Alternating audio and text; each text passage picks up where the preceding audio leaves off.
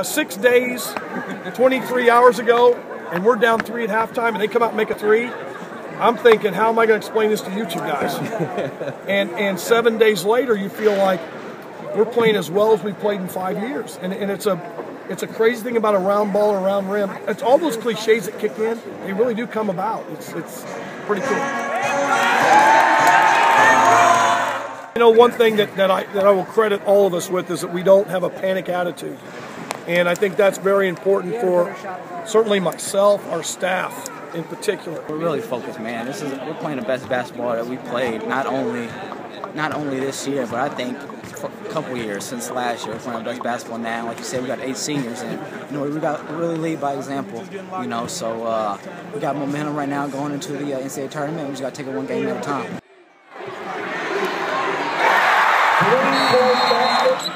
We wanted to come out here and enforce our will. I don't think a lot of teams thought we was good defensively. So coming into this tournament, our big emphasis was defense, and I think we showed good that we're a good defensive team. And we know eventually offense is going to come down the line, but if we play good defense, I think it set us up for a good position to win games.